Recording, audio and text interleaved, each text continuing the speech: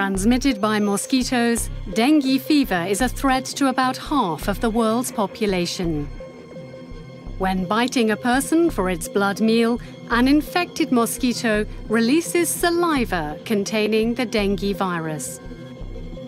Once in the body, the virus infects the immune cells in the skin tissue and enters in the lymphatic system.